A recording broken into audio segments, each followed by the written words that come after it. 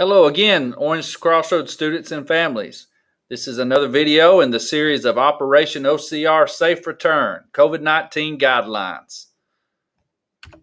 COVID-19 major symptoms. The major symptoms of COVID-19 are a new cough, not an existing cough. For example, if you have asthma and you cough every time you get hot and sweaty, this is a new cough.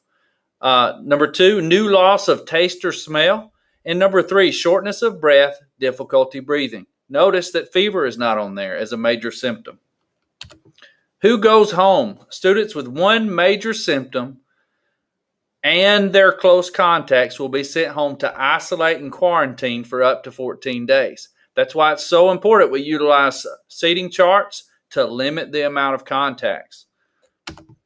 Minor symptoms of COVID-19, fever or chills 100.0 or higher, muscle or body aches, headache, sore throat, congestion, runny nose, nausea or vomiting, diarrhea, and I can't quite see that because my face is in the way, but I can't see that, but you can have access to this PowerPoint and see that. Who goes home? Students with two or more minor symptoms will be sent home to be evaluated by their healthcare provider. Close contacts may remain at school unless symptomatic students end up testing positive for COVID-19. Notice that the close contacts can remain at school with the minor symptoms, but not with the major symptoms.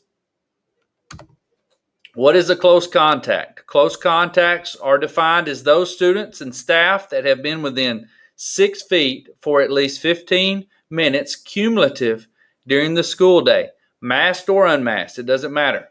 The school nurse will help determine who are close contacts to the positive or symptomatic student or staff member. Please follow the 6:15 rule as much as feasible with all persons at school. What happens when a child gets sick at school? We're going to isolate the student 6 feet away from all other students, take temperature with no touch thermometer, put additional mask on student if coughing or if temp is 100 degrees or higher. Teachers will assist in packing student belongings. Nurse will come to classroom to get student if they have a fever, or will call the room when it is time for a student to come to the clinic. Additional precautions: we will have 6 stations holding a 6-station holding medical area that provides ample social distancing. Also, asking for parents to have a timely pickup plan in case a child is exposed or becomes sick. It's very important that you make plans when you receive the call, you already have a plan in place to have your child picked up. So if you work out of state, far away, and you don't have family in the area, please start looking to make a plan to have your child picked up as quickly as possible, no matter your situation. It's very important.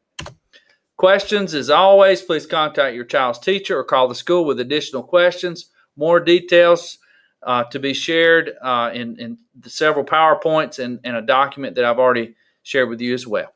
Thank you.